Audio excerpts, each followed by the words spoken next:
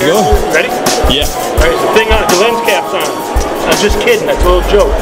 Okay, character is important because if there wasn't character, then we'd all be the same. All typefaces would look like Helvetica. Character is important because without it, you're just beige. it's like what people remember you for, you know. It's why, you know, if you have strong character, fair character, they remember that and want to work with you and want to be your friend and stuff. And shitty character, I remember all of them. I got a nice long list of all those bastards from over the years, I sure do. I think it's the thing that makes your work unique. It's something that you kind of build up over time.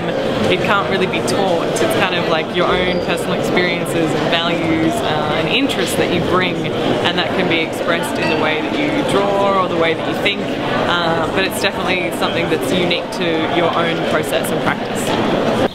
Charakter ist wichtig, weil ohne Charakter alles nur Allüre ist. It really defines where you go in life. Character also means having the strength to speak out and say your opinion. And character is the thing that makes you special and that makes you unique.